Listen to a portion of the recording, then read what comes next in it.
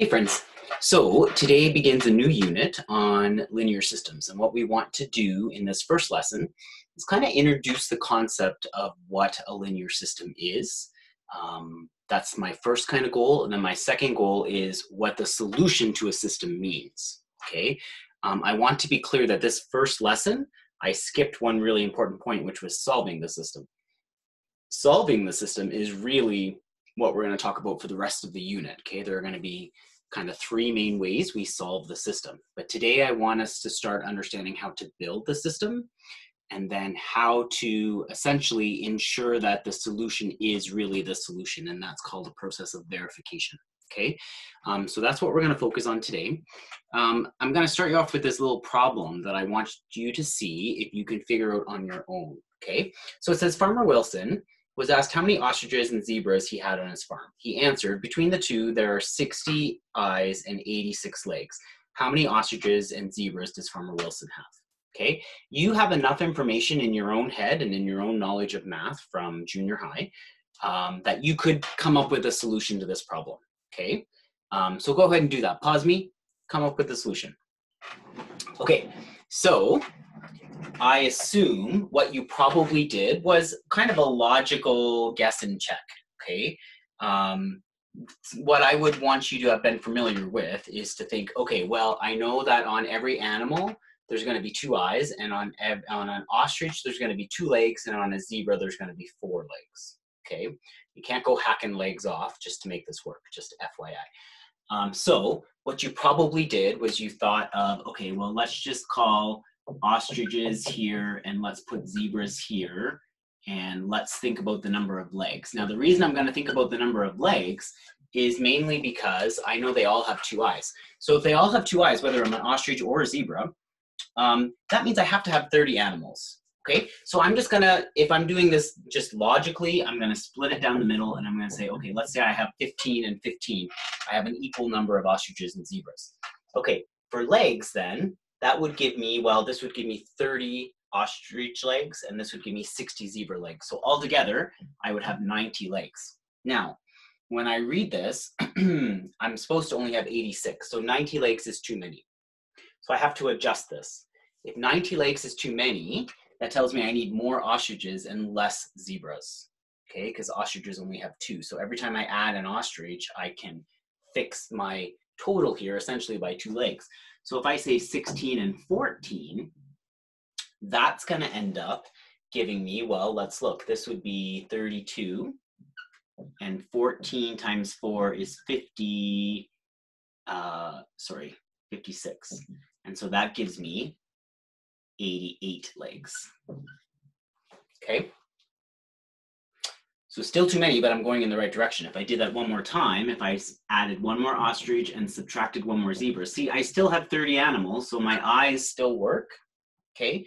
But now, 17 times 2 and 13 times 4, when I add that together, that gets me the 84 legs that 86 legs that I wanted, okay? 86 legs that I wanted. Okay, so the answer is 17 ostriches and 13 zebras, okay? Now, as I'm sure you've heard me say before, it's never about the answer. What I want us to do is develop this question in the light of what we call a system of equations. So we're gonna start with a little legend, and I'm gonna say, hey, let's let ostriches, the number of ostriches be represented by the letter X. And let's let the number of zebras be represented by the number of Ys. You're gonna hear me say this a couple times today. It is so important that you start with this sort of a legend when you're building these systems, okay? Nothing you do makes any mathematical sense if you have not established at the very beginning who is X and who is Y, okay? I haven't even told you what a system is yet, but I'm telling you how important this is. Always start by establishing what you're telling me X is and what you're telling me Y is. They're always, every question you do, you have to start with some sort of a legend that says, let X equal this, or let the number of ostriches equal X, however you word that, but I need to know what X is and what Y is, okay? Now, using the number of ostriches and the number of zebras, we can actually come up with a couple of equations, okay? We talked about the fact that we had to have 60 eyes, and we knew that there were 2 eyes on each animal. Okay, so that means the total number of ostrich eyes, if there are X amount of ostriches, the total amount of ostrich eyes could be represented by 2x, which would be 2 times x. Okay, that way if I had 10 ostriches, 2 times x, that would give me 20 eyes. Okay, so 2x plus 2y, because it's the same conversation for the number of zebras, has to give me 60. That's where this first equation is coming from. This represents the number of eyes. Okay, now we are always told kind of 2 sets of information. So in this sort of scenario, we were told about the number of eyes, and then we were told about the number of legs. So my second equation builds around the number of legs. We have said that ostriches have 2 legs, and so that's where my 2x is still there, because 2 times the number of ostriches will give me the number of ostrich legs. But then zebras have 4 legs, so 4 times the number of zebras gives me the number of zebra legs, and then when I add them all together, that's going to give me 86 legs in total. Okay, so that's where I get these 2 equations. Now this that I've just circled, that is called a system of equations. Okay, they are both linear because in both of them I have an x and a y with no exponents. We talked about that in the previous units, how to know whether we had a straight line or not. So they're both linear, so this is called a linear system of equations. Now the word system just refers to more than one equation at once. So we're looking at more than one equation, and that's why we call it a system, okay? All right, so this is called a linear system of equations. This means there's more than one equation dealing with 2 unknowns. In this case, our unknowns are the x, which is represented by the number of ostriches, and the y, which is represented by the number of zebras. Okay, it's like having clues about pieces of a puzzle. Now, the solution, this is super important. The solution is the value for x and y that make both statements true. Now, see if you can figure it out. Well, I already walked you through figuring it out. Okay, I know that my x has to be 17 and my y has to be 13. Okay, so I know that the number of ostriches has to be 17 and the number of zebras has to be 13. So what I've walked you through so far in this first example is building the system. So building the system, you want to create your legend, and then you want to build me the 2 equations. Okay, now 17 and 13 is the solution to the system. I haven't actually showed you how to solve that yet. Do you see what I'm doing? We did it here, but this is not how we're actually going to do it. This is just me taking your knowledge from junior high and applying it to this question. Okay, but we're confident, because of all of this that we did, that there should be 17 ostriches and 13 zebras. So now what we want to do is verify that it works. That's the other piece of today. Verification is super important. It's really important that you do it exactly as I'm about to show you, because it's all about the mathematical communication. Okay, some of you are going to look at what I'm doing and say, that doesn't make sense, because why would I say 2 plus 4 equals 6 and then say 6 equals 6? Because here's the problem. And just hear me out before I show you anything. You're not reading a verification left to right. You're reading a verification down. So what happens with a verification is you need to work on the left side all by itself without any thought about what the right side says. And then you need to work on the right side all by itself without any thought as to what the left side says. And you have to get them so that they end up saying the same number. And when they say the same number, you have verified it. Okay, you're not allowed to bring anything over across the equal sign. The right side stays as the right side and nothing gets touched by it. And I don't remember if I said right or left. I think I said right. So then the left side stays as the left side and nothing gets touched by it. Okay. Okay, so here's what a verification would look like. I start with my 2 original equations. And now what I'm going to do is I'm going to plug in what I know for x and what I know for y. I know that x is 13, and I know that x is 17. There were 17 ostriches, and y is 13. Okay, so I have substituted in for x, 17, and I've substituted in for y, 13. Okay, now I do the math. So I'm working on just the left side, 2 times 17 and 2 times 13. 2 times 17 is 34. 2 times 13 is 26, so that's where that comes from. Notice I keep dropping the 60 there because there's nothing to do on the right side. Okay, now some of you are looking at this and saying I verified. I haven't, okay? And this is so important. You're looking at this and saying it's verified because you're reading this way, but I don't want you to read that way. I want you to read this way. So right now, this still just says 34 plus 26, okay? So we have to say what 34 plus 26 is, which is 60. So then you get a final statement here that says 60 equals 60. Now we have verified that equation, okay? Because we get a true statement, and what I mean by a true statement is it says 60 equals 60. If it said 40 equals 60, that's not a true statement, so something went wrong. Either you don't have the right solution or you made a mistake somewhere, okay? Okay, because I have a true statement, I know it works. Let's try the other one now. Remember I said that the solution is the value for x and y that work in both equations at the same time. So it's not enough to just verify that it works in one equation. You have to verify that it works in both equations at the same time, okay? So here I go, plugging in 17 for x and 13 in for y. 2 times 17 is 34, and 4 times 13 is 52, and when I add those together, I get 86 equals 86. So again, I get the left side equals the right side, and everything's awesome. Because the 17 and the 13 work in both equations, we have found the solution to the system. So the solution to the system is the values for x and y that work in both equations at the same time, okay? So important, and you're gonna hear me say that a couple of times today because I really wanna get that in your head before we try and solve them. The solution to the system is the value for x and y that work in both equations at the same time, okay? All right, awesome. Now, we can verify a solution by substituting the known values of the variables into both equations. Both equations must be true. Sometimes you'll hear us math teachers say that that satisfies the equation, okay? If it satisfies the equation, it means that point works in the equation, okay? Okay, now take a look at this guy. The following picture shows the cost of combinations of hamburgers and French fries. Build a system of equations to represent the information given, okay? So again, don't build me an equation until you've established a legend, okay? We're looking at hamburgers here and French fries, so you might want to use the letters H and F. Great.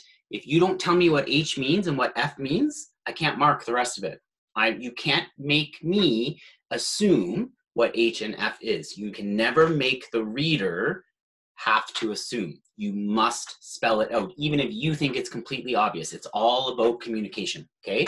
So my legend is I'm going to let the cost of a hamburger be H and the cost of fries be F. So now if I'm going to build this equation, I have 3 hamburgers. So the cost of 3 hamburgers could be represented by 3H, and the cost of 2 fries could be represented by 2F, and I know that that total cost would be $7.25. Likewise, with the next line, I have 4 hamburgers, so that's 4H, plus 1 fry has to cost me $8.35, okay? So now, that's the system. You have built the system. The solution to the system is the value for H and F that would work in both equations at the same time. Now, before I stress you all out, there's a point I want to make with this one. I started you off with something that you had junior high knowledge of to be able to solve. You could use your problem solving skills and get there, okay? What I want you to notice with this scenario is it would be a lot harder to figure out that answer, okay? Because we're talking about so many other combinations here. Like fries could cost me $2, but it could cost me $2.01, and that could change everything, right? Where this one was a little easier was because you either had an animal or you didn't have an animal. So these were all members of the natural family, okay? And so there wasn't as many possibilities. But in this one, when we're talking about price, there's a huge amount of more possibilities here, okay? So this is not something that you can probably guess and check. I'm gonna go straight and tell you the answer, and we're gonna see if we can verify them. So the answer is that a hamburger costs $1.89 and that the fries cost 79 cents. Okay, so now what we want to work on, remember, today is about building the system. And when you build a system, you have to show me your legend, and then you have to show me your 2 equations, and then verifying the system. So I've now given you the solution. I'm telling you this will work, but I want you to verify it. So what we're going to do is every time we see an H in our original equations, we are going to plug in $1.89. And every time we see F in our original equation, we're going to plug in dollars 0.79 or 79 cents to show that it works. So I'd like you to pause me and you do that verification yourself. Really, I just wanted a drink of my coffee. Okay, and so here's what the verification should have looked like. So you get 7.25 equals 7.25 on the first part of the system, and on the second part of the system, it does verify, and you get 8.35 equals 8.35. Again, I really want to make the point, you have to read down. That's why it's so important that I see this as your conclusion. I need to see the same thing on the left side and the right side, okay? And this is the basis for a whole mathematical conversation you'll have over the next 3 years when we get into verifying and proving items, okay? So I really want you to get comfortable with the specificity of this now. Okay, awesome. You guys are doing great. So again, just to make sure you understand what we're doing, because the $1.89 and the 79 cents work in both equations, that has to work in both equations, we have found the solution to the system, okay? All right, let's try this guy together. You and your friend purchased identical subscriptions to an online video rental site. When you joined, you each paid the one-time membership processing fee. You also paid for each movie that you downloaded. By the end of the first month, you had downloaded 8 movies and paid $16.50, while your friend had downloaded only 6 movies and had paid $14. So the first thing we're going to do here is create a system of equations. Remember, you can't create a system of equations until you give me a legend. Doesn't matter what the legend is, but you have to give it to me. And then you have to follow through with whatever you say. So I'm going to let that processing fee be X, and I'm going to let the download cost be Y. Okay? So both you and your friend had the processing fee, so that's just X. But then for the downloading, you downloaded 8, so that'd be 8Y for you. And your friend downloaded 6, so that'd be 6Y for them. So that's X plus 8Y equals 1650. That represents what you got charged. And X plus 6Y equals 1400. That represents what your friend got charged. Now, what was the cost per movie? Well, here's the great thing. Here's what I want you to see here. The only difference between you and your friend is 2 movies. And then the only difference in the price is $2.50. Do you see that? So that tells me right away 2 movies cost $2.50, which means the cost per movie is $1.25. Okay. Now, actually, what we just did was a simplified version of something called elimination, which we're going to talk about in a few days. That's one of the ways to solve systems of equations. We eliminated the X. Okay. But this one you just kind of were able to do logically. So we'll talk more in depth about what elimination looks like later on throughout this unit. So, okay, so we know that the cost per movie is $1.25. Well, hey, if we know the cost per movie is $1.25, is that now enough information to figure out what the processing fee is? Sure it is.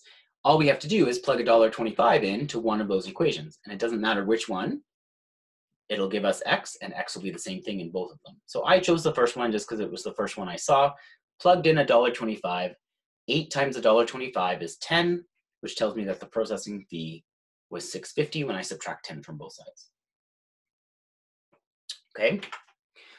All right, so just some working definitions here that we've been talking about. A linear system of equations is 2 equations with 2 unknowns. The solution to a system is the values for the unknowns, the values for X and Y, or for H and F, or for whatever your unknowns were, that will work in both at the same time. And we say that those values satisfy the equation. Okay, so satisfy again just means it works.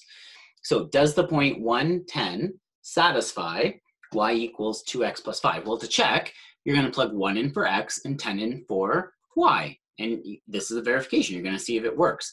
You get a statement that says 10 equals 7. That does not work. The point 1 comma 10 does not satisfy the equation y equals 2x plus 5, which also tells me that the point 1 comma 10 is not on the line. If you think back to your previous units here with relations and functions and linear functions, the point 1 comma 10 is not on the line y equals 2x plus 5. Okay, does the point 2 comma 9 satisfy y equals 2x plus 5? Well, I plug 2 in for x and 9 in for y, and I get 9 equals 9.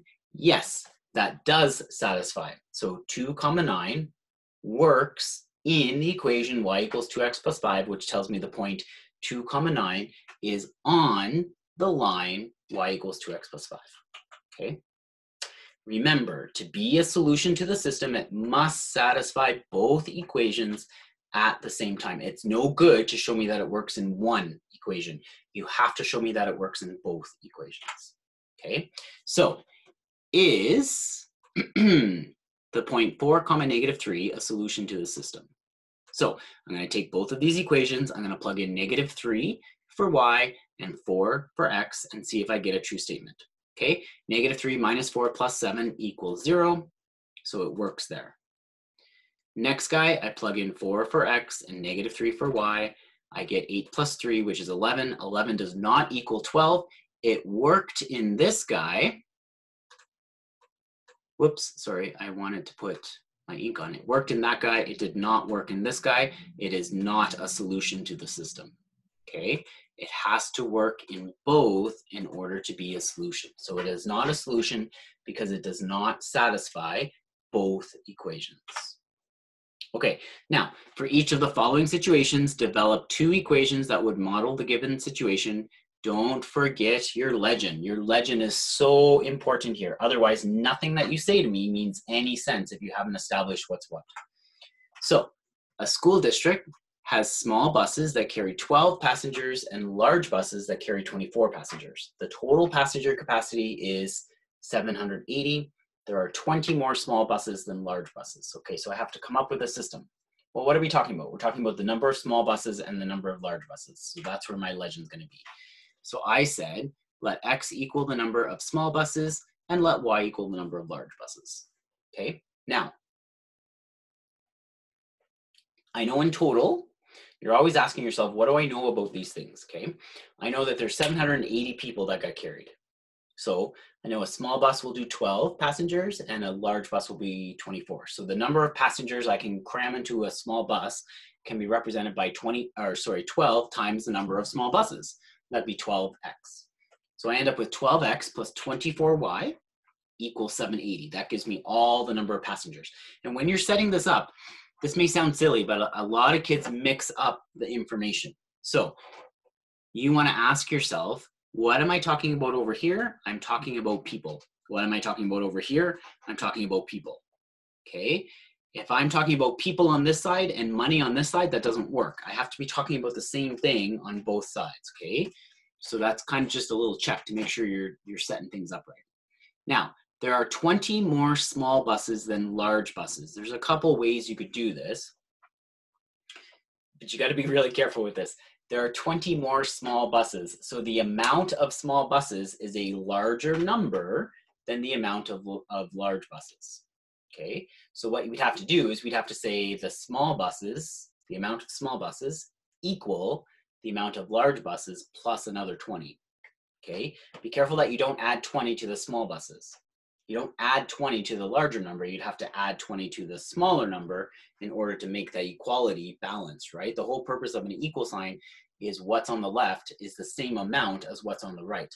So if what's on the left is a larger number, you want to take what's on the right and add to it so that it equals what the larger number is. So I end up with x equals y plus 20. Okay, now we're not asked for a solution, we're not asked to verify, we're just asked to build the system right now. So that is the system. Okay, next guy. The perimeter of the Nunavut flag is 16 feet. Its length is 2 feet longer than its width. So what are we talking about? We're talking about the length and the width of this flag. So that's where my legend comes from. X is width, Y is length. A flag, 90% of flags are rectangular. If I didn't give you a rectangular flag, I would have told you. So the perimeter of a rectangle, you have length and length and width and width. So you would go 2x plus 2y. So 2x plus 2y equals 16. And then its length is, you always want to take a look for this word in algebra, is, okay? Is always your equal sign, okay? So on the left, we said its length. Well, its length is y. On the right, we said 2 feet longer than its width. Well, its width is x, and 2 feet longer than that would be x plus 2. Okay, so that equation becomes y equals x plus 2. And now I have a system because I have two equations with two unknowns. Okay, all right.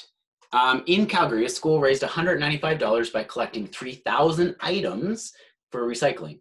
The school received $0.05 or 5 cents for each pop can and $0.20 for each large plastic bottle. So what are we talking about? What two things am I going to define as X and Y? We're talking about the small pop can or the pop can and the large plastic bottle. Okay, so X will be the number of pop cans and Y will be the number of plastic bottles. How many of those did I collect? I collected 3,000, so X plus Y equals 3,000. Okay, notice I'm not using the 195 there because the 195 involves money. So this guy and this guy and this guy are all going to have to be part of the same equation because they all involve money. Okay, so X plus Y equals 3,000. That's my first guy.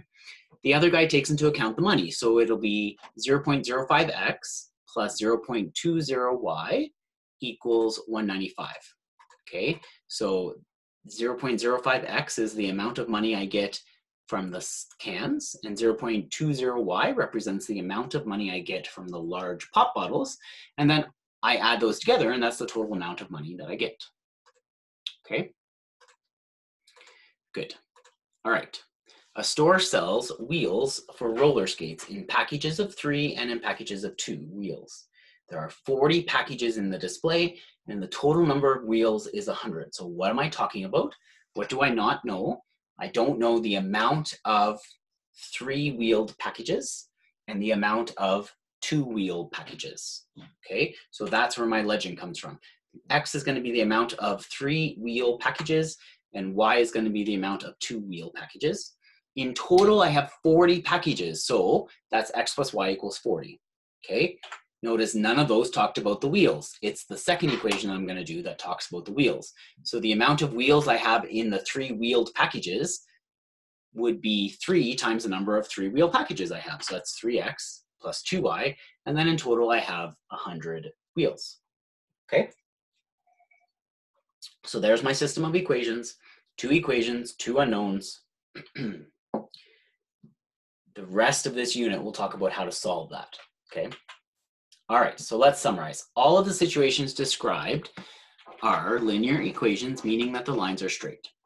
When we are working with more than one equation, this is called a system of equations. So as soon as you see the word system, that's going to tell you you're dealing with more than one equation.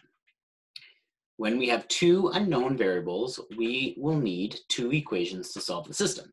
If we have 3 unknown variables, we would need 3 equations to solve the system. Okay, and we won't deal with that in a regular 10C program. The solution to a system of equations is where, now I actually haven't said this one yet, but this is kind of my snapshot into what we're going to talk about tomorrow. So I'll just throw it at you as a teaser. The solution to a system of equations is where the graphs are intersecting. Okay, so here is your homework for this lesson. And again, really what we want to focus on here is building the systems and doing some verification. Make sure you're communicating nice and clearly and neatly. Okay, and check in with me if you have any questions. Okay, take care, guys.